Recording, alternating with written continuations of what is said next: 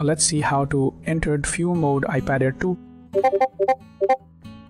In the first step, launch iTunes or Finder on your desktop, then connect your iPad to the computer. After that, verify if the device is recognized. In the next step, press the power and home buttons together, then hold them down for around 10 seconds. Now, let go of the power button only. In the next step, continue holding the home button. Later, stay put until the screen goes black. Then make sure iTunes or Finder detects DFU mode. In the next step, check for a notification in iTunes or Finder. After that, make sure your device is in DFU mode. Later, adhere to the displayed instructions. In the next step, keep your iPad plugged in. Next, refrain from touching any buttons.